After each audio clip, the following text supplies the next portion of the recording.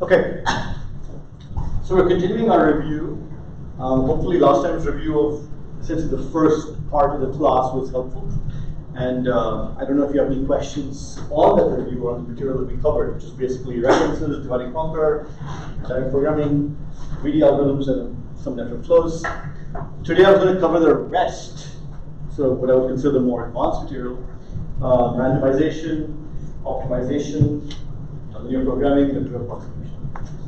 So I think we'll start with some review of things in randomness, and I think what I would like to do today is maybe start off with just a reminder of all the basic tools of the trade you need to be comfortable with. Right? So remember when we talk about probabilities, we always talk about the probability of some event.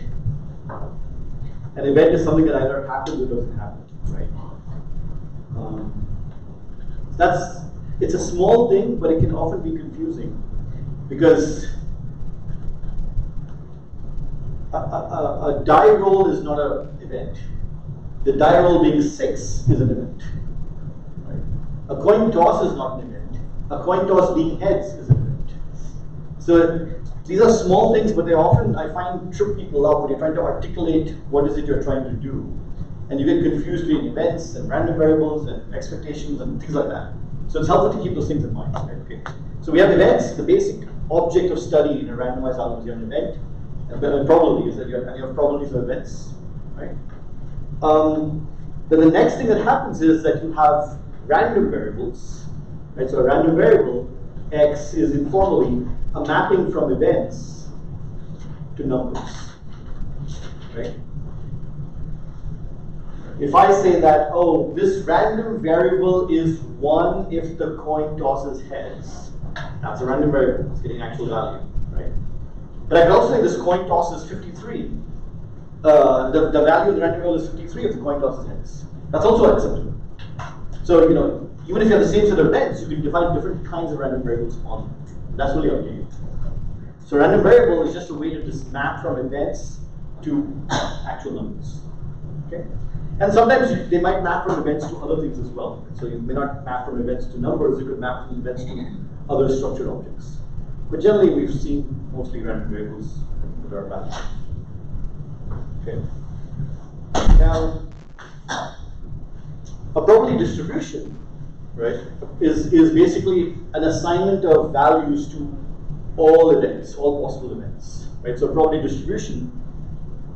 And again, I'm using this in a very discrete language, which is acceptable for most of the problems we'll deal with. There's a continuous version of all these things as well.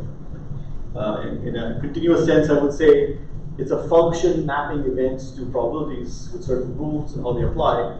But you can think this also discretely. So a probability distribution on events is basically okay, each event has a certain probability, and there are rules. Like the union of two events will have a probability that's at most the sum of the two things.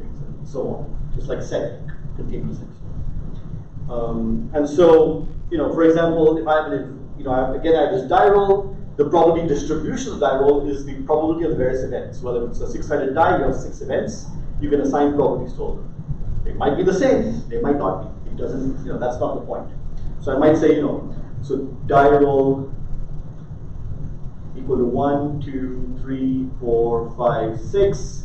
This may be 1/6, 1/6, 1/6, 1/3, 1/3, 0. This is a perfectly reasonable probability distribution on the diagrams, right? Because it all adds up to 1, which is what you need. Right? And every individual event has a probability. Okay.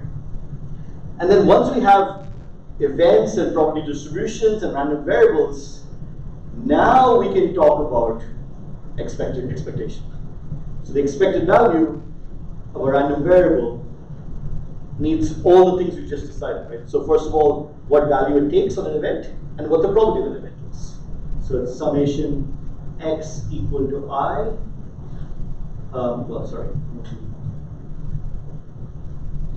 Summation I times the probability that x equal to I, right? And again, I wrote as a summation. You might think of it as an integral. Okay. Expectation is an average. What is the outcome on average?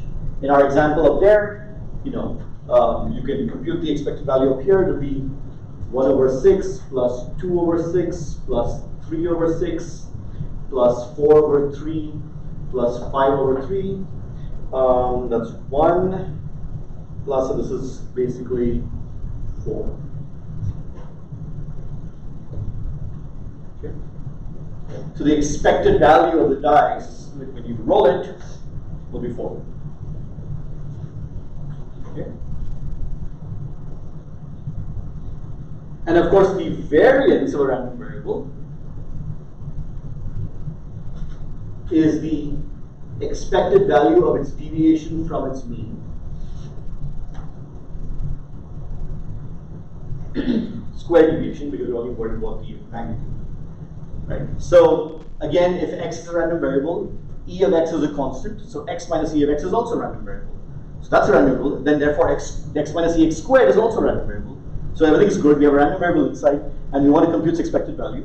So just like we did before, we'd write this as, you know, it's equal to the summation of I minus e of x whole squared, probability x equal to I. And you can compute this for this case as well. This is, you know. And there's this basic fact that the variance of x, this is a basic identity, is equal to the expected value of x squared minus the expected value of x whole squared. I didn't maybe mention this in class, but this is a very standard identity. It's not hard to prove this. For entertainment, you might try proving it yourself, and the basic way to prove it is to just literally expand out that thing. And once you expand it, you need to use one more property that we've used often. The property we've used often is linearity of expectation. And the way to write this is that the expected value of ax plus by is equal to a times the expected value of x plus b times the expected value of y. This is the most general form of what you call linearity of expectations. You can add two random variables and it composes over that, or you can multiply a random variable by a scalar value and it composes over that. It is the most general form of this. So using only this and this, you can prove this. It's not very hard to do. Just plug it in and do the algebra. Okay, so in terms of basic probability, that is mostly what we covered. We also made some other observations that let's see,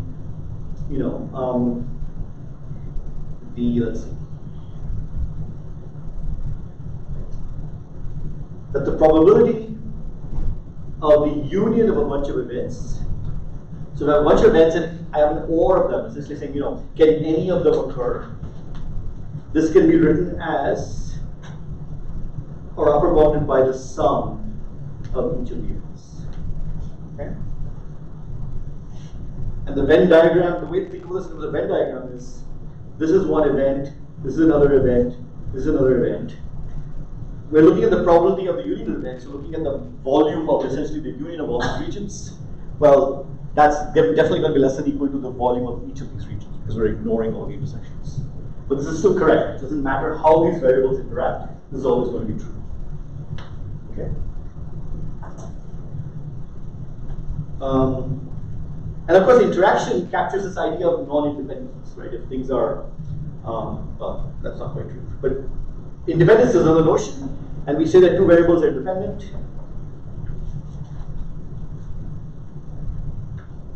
If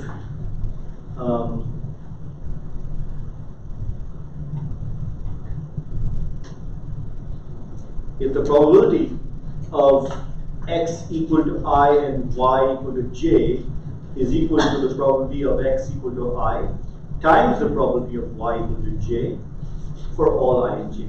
So again, I wrote this in a very discrete language. You can think of x taking on values as some random variable, y taking on some values. And what we're saying is that the joint probability of these two things happening is equal to the product of the individual probabilities, right? It's like saying I have a matrix of probabilities so that I can fill in all the entries by looking at the values here and the values here and multiplying them up. In general, that may not be the case, but if it does happen, then they're called independent.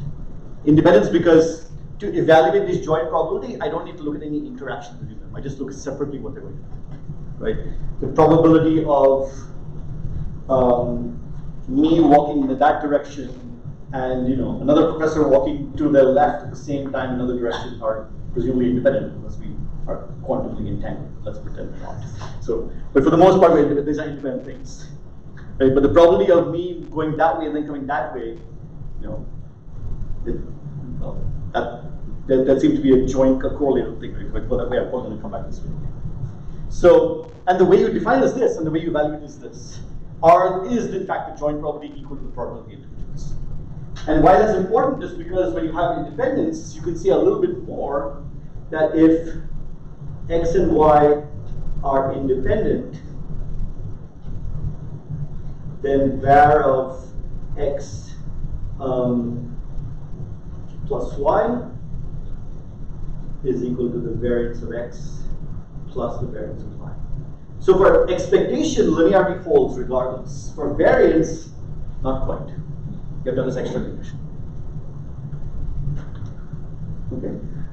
And as a separate matter, it's not too hard to show that the variance of a times x would be a squared times the variance of x. Why? Because you have to do the square of things, which have been scaled up.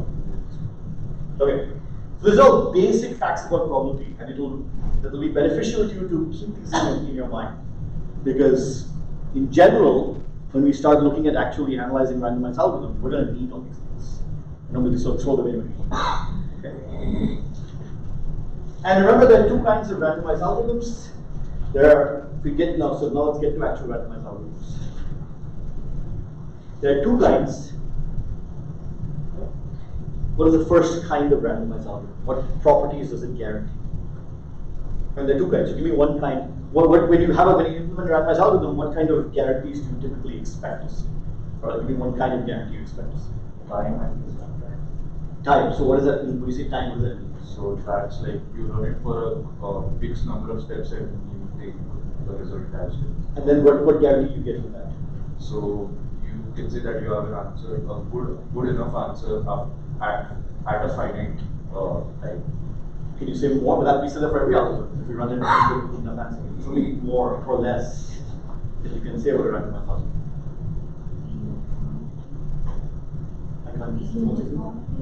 Sorry? Events, as in they're uniform. We'll expect I see. I hear words, but I don't hear a sentence. Compact learning is You need to tell the statement. Since I'm testing implementation, we should spend more time and energy on it. No. That's not. These are the sort of metaphorical statements one can make about what we like about randomization. I'm asking you something specific. A concrete statement you make, you run it for a certain time, you get an answer, and you say what? So in one case, time is deterministic, and So let's talk about this first case. yeah, in the first case, time is deterministic. And what happens then? But in that case, you like we would be able to know that this algorithm will only take this much amount of time, but we cannot really guarantee that the algorithm would be exact. But what do you say? So That's an approximation of it. So the probability of getting the correct answer is not 1, Thank but you. it is Okay, so fixed time, the probability of correctness is less than 1, but hopefully more than half. That's one kind of algorithm. What's the other kind? run it for infinite time. Infinite time. Like You have a long time on your hands. long enough and get a. That's not what we say. That's not what the promise is. It's something different. I mean, kind of, but not quite. There's a better way of saying it. So you don't bound your number of steps. You don't?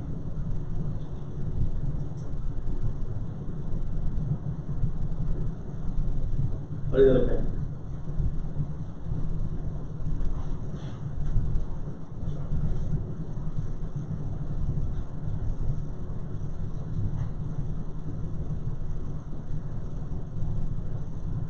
Is it that the time isn't fixed, but the probability of correctness is fixed? What is the probability of correctness? And it's fixed. Some defined threshold. It's actually 1. It's always correct. But the time is not fixed. That seems unsatisfying. Can you say anything about the time? Oh yeah, so pop out to say, oh well, it'll run, whatever. But it also could be correct. I mean, I have plenty of algorithms I can do that. They'll run for whatever you return answer. Something more than that.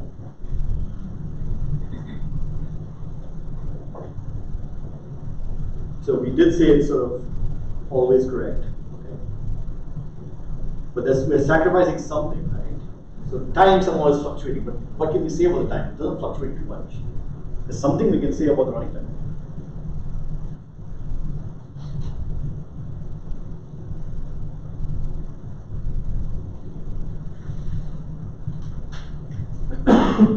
I wish to run the algorithm. I know the algorithm is partly correct, and I'm going to keep running it till I get the answer. I know if it says yes, I'm sure it's going to say yes, but I don't know when that'll happen, so I just keep running it till it says yes.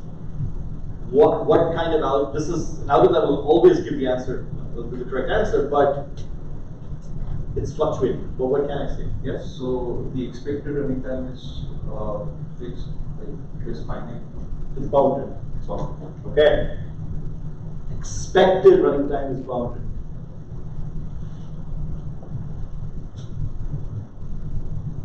Remember, running time is, if you're saying that the algorithm just runs as long as it needs to run and it's randomized, then the running time is a random variable. If the running time is a random variable, then there is the notion of the expected value of the random variable, and that's what we're guaranteeing here. Its expected running time is polynomial. Okay? If you run quicksort with random pivots, its expected running time is n log n. Okay? This is the other kind. Most of the algorithms we've studied have been the first kind, where you have a fixed amount of time and you have some probability of error, and then you do amplification or whatever. But the second kind is also important because you guarantee correctness. It's kind of cool, but it might take a bit longer. And we've also talked about how you might go from one to the other. How do you take an algorithm of the first kind? If you know the algorithm runs in some time t and has a probability of correctness 2/3, okay? How do I convert it to an algorithm of the second kind? Let's assume also, which is important, that when it gives me an answer, I can tell if it's correct or not.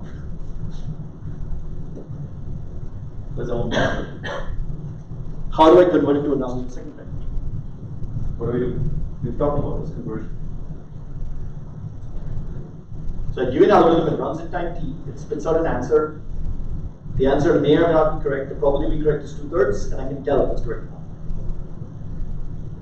What do I do to convert it to the second one?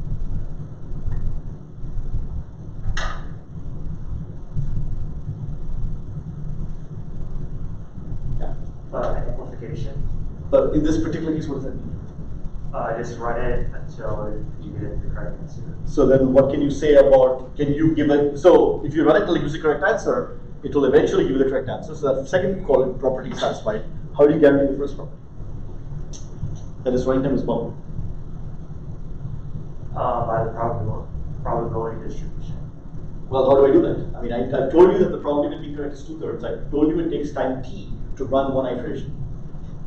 What is my expected running time? So how do you even set up this question? You're saying, I have a random variable. Random variable is running time. So in order to compute the expected value of the random variable, I need the probability distribution of the random variable. In order to find the probability distribution of the random variable, I need to know how long it takes to run for k steps, so k plus 1 steps, or k plus 2 steps. So, can I say that? So if procedure takes time t and is correct with probability 2/3, what is the probability that I have to run it r times to be correct? What is the probability that rth step, the answer you get is correct, but not before? You have everything you need to know. What did you do?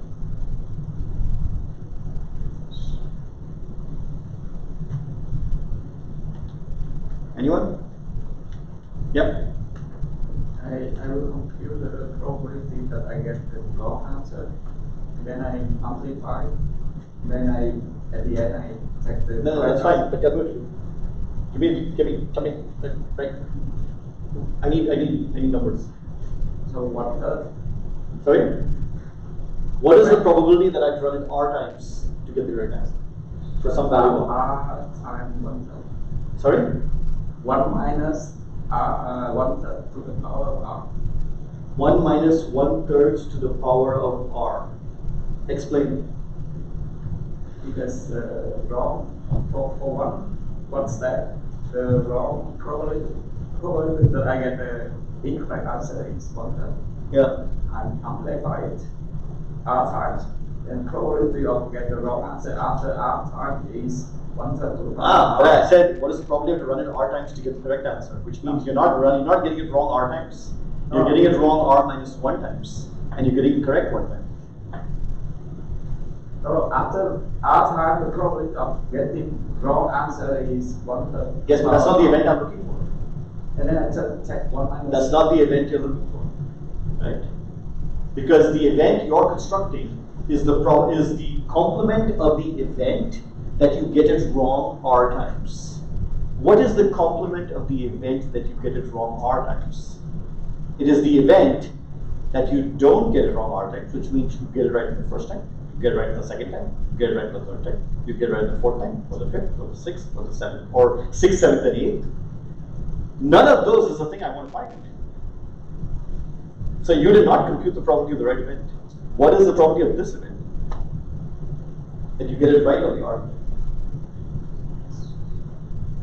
1 minus 3 raised to power R minus 1 times 1/3. Say it again. 1 divided by 3 raised to power R minus 1 times 1/3. That's what my Times 2. success. This is the probability that on the first R minus 1 trials you fail, and on the R trial you succeed.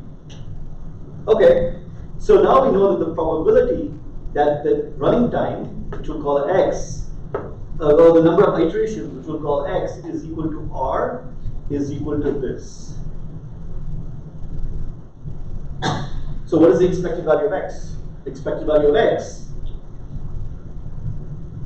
is equal to the sum from R equal to 1 to infinity of 1 by 3 to the R minus 1 times 2 by 3 times R. Yes? Is that right? Which is equal to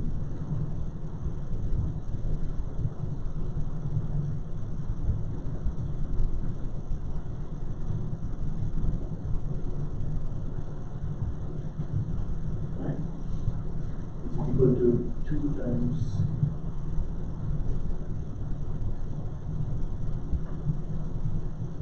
okay.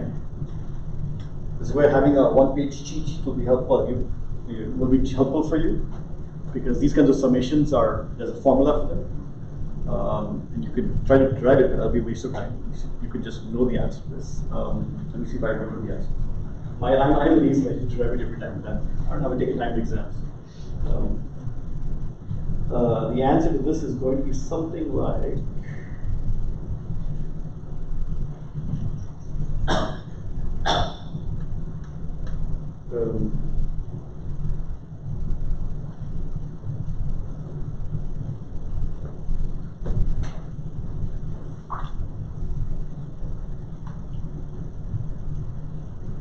okay. So in general, we have a summation of the form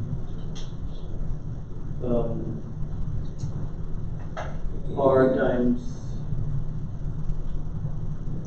alpha to the R. Then okay, let's drag it.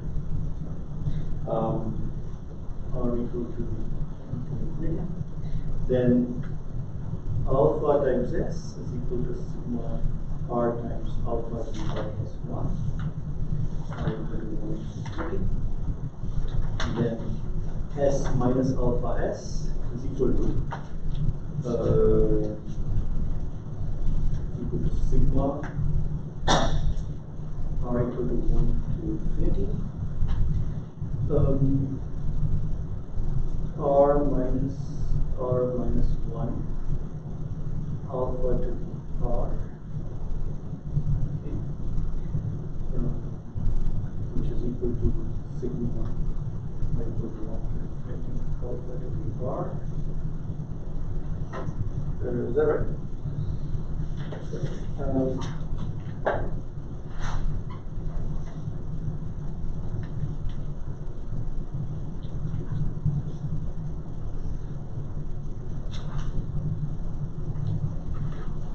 Yeah, which is equal to 1 over 1 minus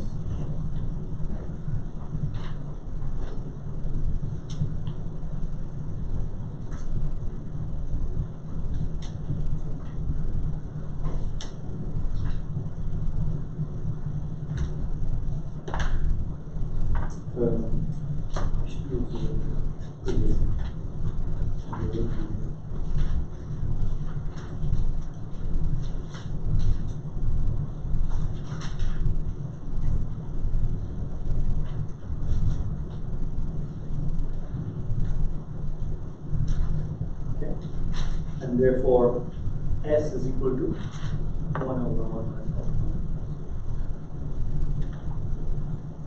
And if you've ever seen this trick before, but summations like this is what you do. So I might ask you to derive these tricks in your exam. This is the kind of thing it's good to have as a reminder for yourself and so on. Once you do that, you now have computed the expected value, which is S, and you're done. Just plug in value of alpha. In this case, alpha is equal to 1 over 3. So alpha is equal to 1 over 3. So this is how you can convert from fixed to expected. If you have to convert from expected running time to fixed, what do you do?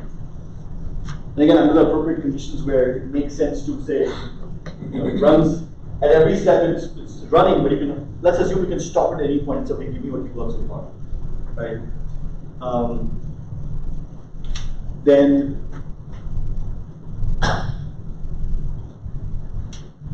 can you go from the second to the first? Because this will bring us to another trick that we often use, that we find important to use in randomization. So how do you go from, and by the way, I forgot to mention this, I did mention this before, but not here. This is called Las Vegas, and this is called Monte Carlo. So we've talked about to go from Monte Carlo to Las Vegas. If you want to go from Las Vegas to Monte Carlo, and yes, I know you have to fly to get there, but apart from that, how do you convert a Las Vegas algorithm? So one that is guaranteed to be correct, but its running time varies, into one that has a fixed running time but has some probability of being correct. How would you convert it? And again, this doesn't always work, but it can. What do you do? We talked about this. And I will give you a hint. You need to use a Taylor inequality of time.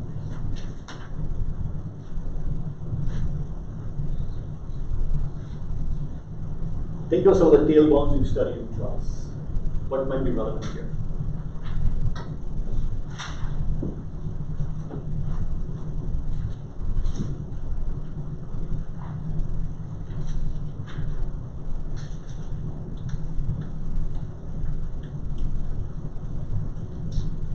We review study till Wednesday is going to be very exciting.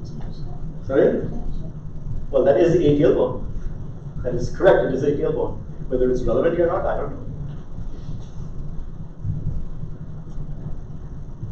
So think of it this way, we have an algorithm which has a guaranteed expected running time. Expected t is equal to some polynomial n. Right? And it's always correct. How do you convert this into a Monte Carlo algorithm where we say t is less than or equal to some f of n, which is a hard bound of this? What would we do? All we have is a random variable that has a certain behavior on average time. How do we reason about its kind of extreme behavior?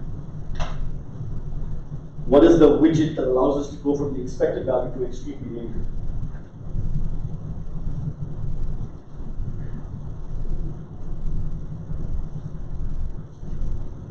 The widget is a tailbone. right? A tail bond tells us how likely it is that something deviates from its expected value by more than a certain amount. Yes? We'll come back to you slowly. So in this case, if I know the expected value is P of n, what kind of tool could I use to argue that it's unlikely to get too far away from P of n? What is a simple tool I could use? Variance. Do I know anything about the variance? Prove up. From T, do I know anything yet about the variance? I don't even know the distribution. How am I going to do the variance? So I know the variance, what can I do? Even without the variance, there's something I can do. What can I do with the variance? Remember, your tail bonds are increasingly sophisticated weapons. But there's also a blunt axe, which is the bluntest axe in your toolkit here. To the reason about tail bonds. You don't need variance for that, yes? Can you use sampling and then see how often you use these far away? Well, empirically, yes, but how do you prove?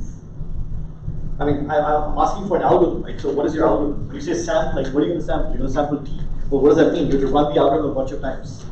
Okay, how many times should you run? It gets back to the same problem of trying to figure out how likely it is that your algorithm will deviate from its mean value. Without a variance bound, there's only so much you can do. But what can you do? Which is a tail bond that doesn't mean anything. There is one. Markov. Yes, but how do you use it? What does the Markov inequality say?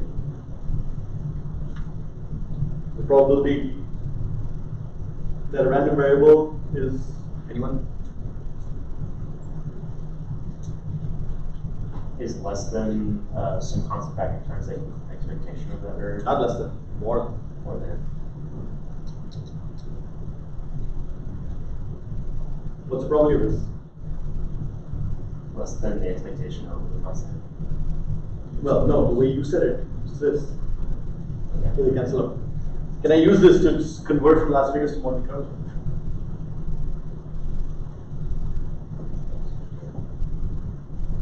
Suppose I take my algorithm, which has an expected runtime of P of n, I know this, and I run it for 3 P of n steps, and just take whatever answer I get at that point, or see if I got an answer at that point, and otherwise say I don't have an answer for you.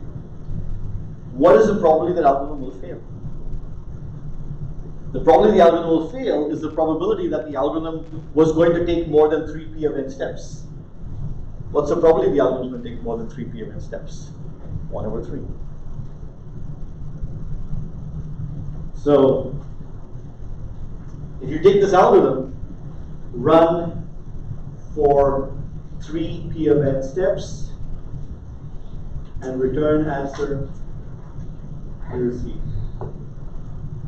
And if you don't, because of the Markov inequality, the probability of success. Remember, this algorithm is always correct. So if it stops, you get a correct answer. Is greater than 2 over 3. Because the probability of failure is less than 1 over 3. Which is exactly what you want. So I feel there's still a lot of confusion about this in the problem.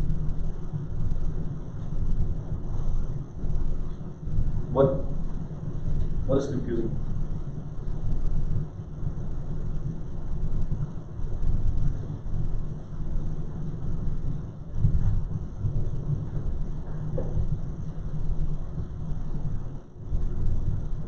Or what? Well, maybe a good question to ask is: what place where you don't quite see how this reasoning is working? Because this is your time to ask for these kinds of clarification. Because you don't have time to conceive.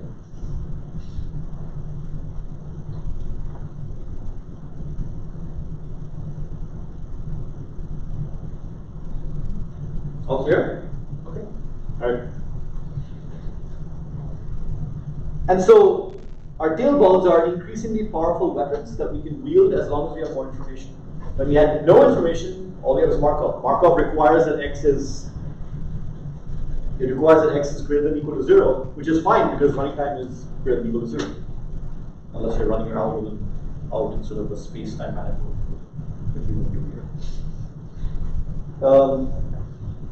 But if you have other information about your random variable, like you're doing sampling and you look at your random variable, then you have things like variance, right?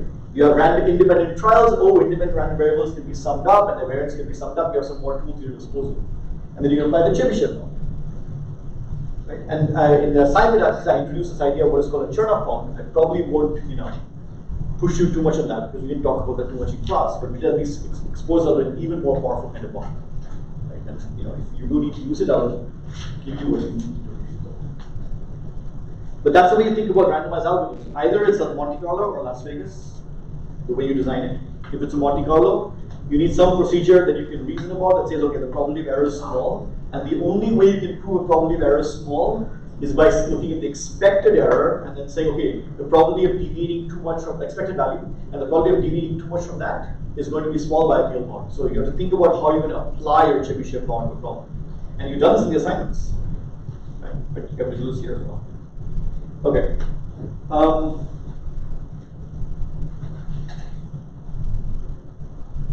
Let's continue.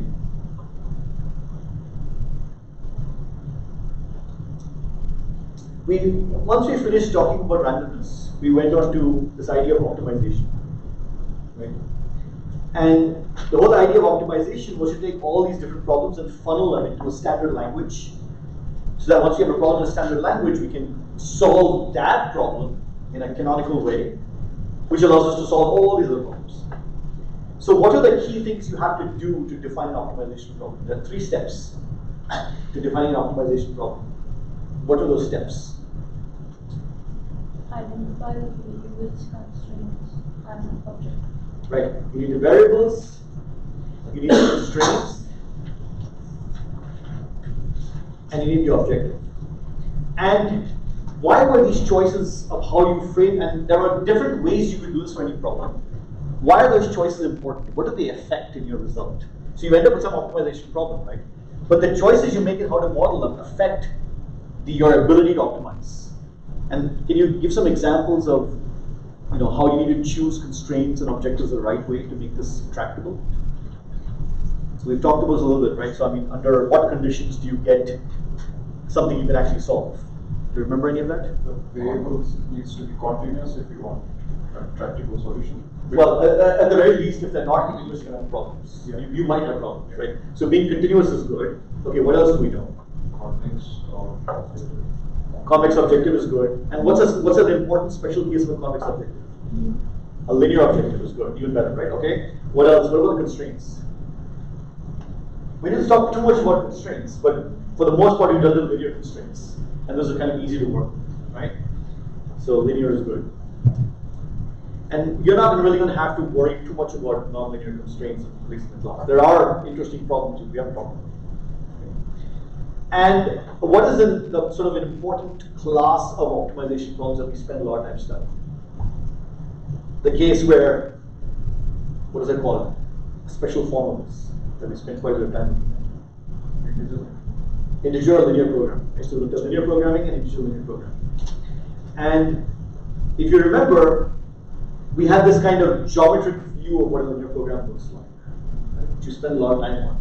And what is that geometric? If you had to explain to someone what a linear programming problem is and explain it using geometry, because you could write an algebra for them, so you want to draw a picture, how would you describe it?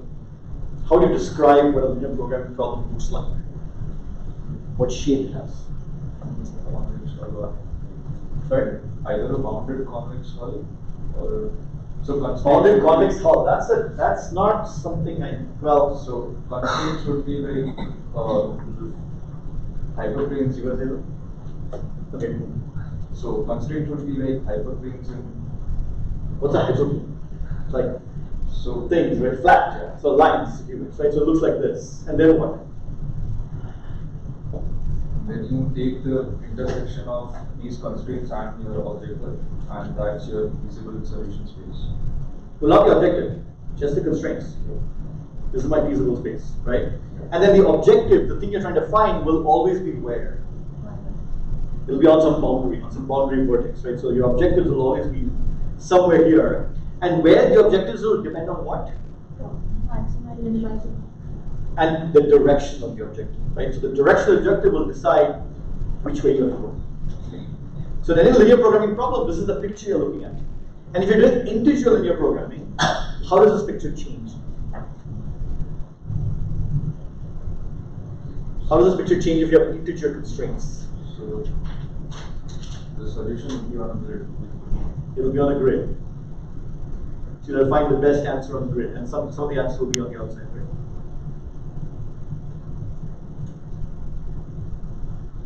So these are the possible solutions you can have. The rest are all right? Okay.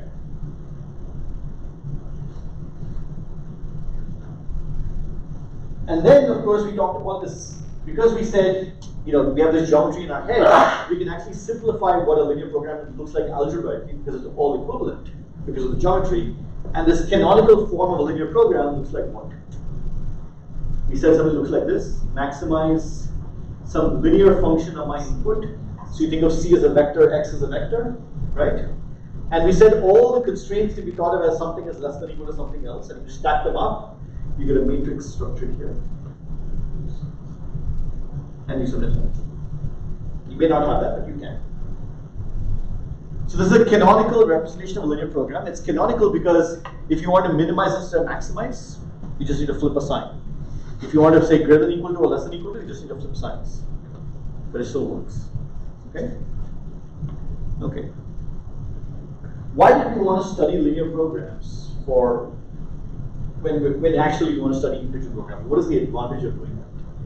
What is the value of studying a linear program but actually you want to study the integer program? How do we use that as part of our algorithm design process?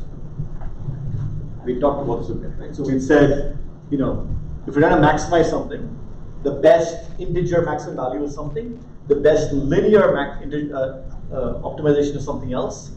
What can we say about them?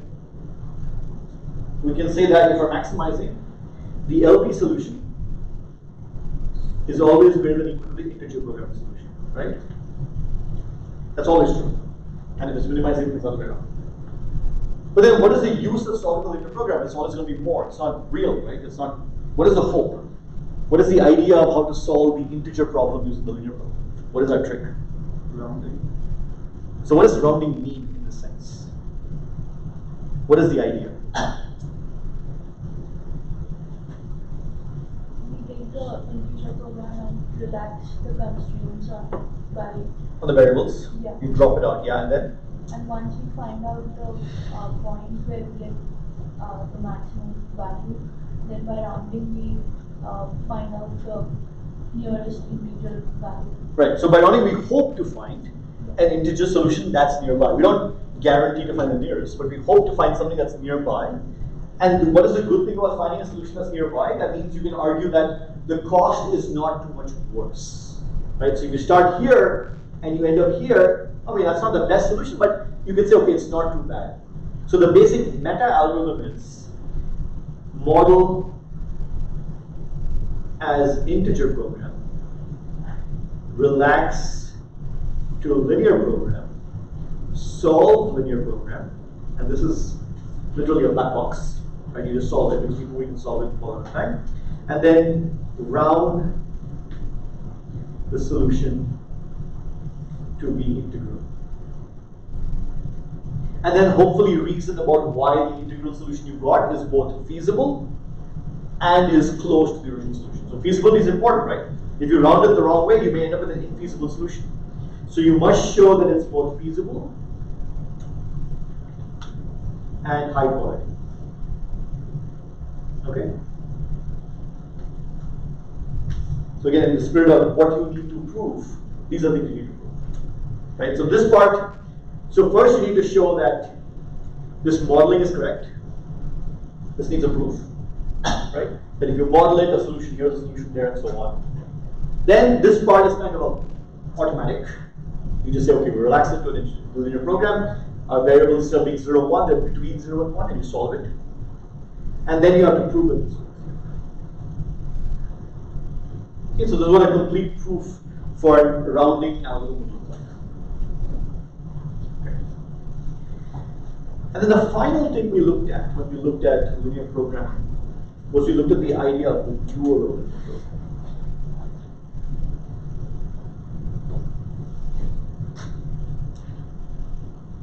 So we said, oh, if there's a program, max C transpose X, such that AX is less than or equal to B, and X greater than or equal to 0, by reasoning about, by trying to figure out whether a solution we got is in fact optimal. We got some X, it satisfies the constraints, we don't know what's optimal.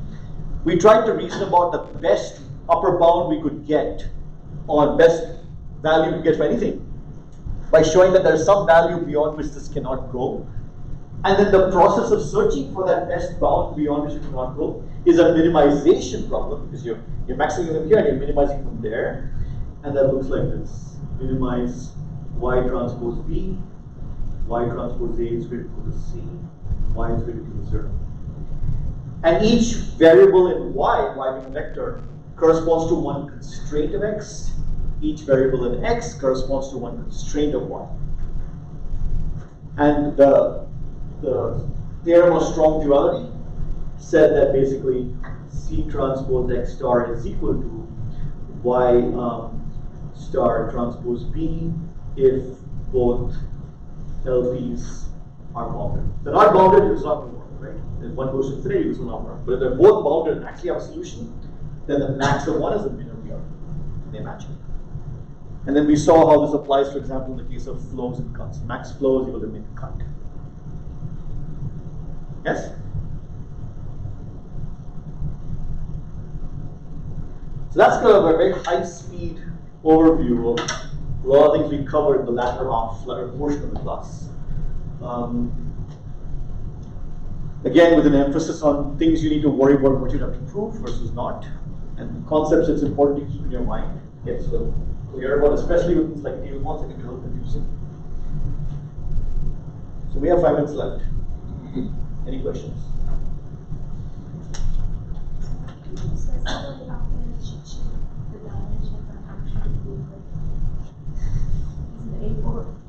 No, it's not A4. This is the US letter size. Letter size paper. There, one of that. If you want to write in 5-point micro font, yeah, it's up to you. As long as you can read it, I don't care. Yeah, but that's not what you get. So I would suggest you, well, it's up to you. You can write it or you can LaTeX it or whatever you like. It should be things that you think will be helpful to keep in mind. Like I said, tail bonds might be useful to keep in mind. Right? Basic recurrences might be helpful to keep in mind. Mass theorem, just a reminder of the Mass theorem looks like might be helpful to keep in mind. Some reminders to yourself, okay, for this kind of problem, this is what I need to do to prove it. That might be helpful. Right? The mechanics of duality might be helpful. Again, up to you. What else do we have? Just going through the topics of the class. Again, for things like, okay, you have to do an optimization in the model polymers thing, what things you need to keep in mind and how you write, Again, these are just memory sort of things. In a 50-minute exam, even the questions are going to be of a certain kind. They're not going to be, for example, very long questions where you think for a long time. That won't work. So they're going to be of a certain kind, which means the answer can be found quickly, but then the assist might help. So when you come in, I'm going to sort of look at your sheets and make sure the sheets not the one that you won't have your put your device away or be working on so small ones. So that's what's going to look at. But the cheat is up to you. Everyone might have their own things. Some might feel, okay, I know my tail bone, I won't waste real estate on that, but I need to write something else down. Some might feel, okay, well, those things I need to write down, but everything else is fine. It's really a personal choice.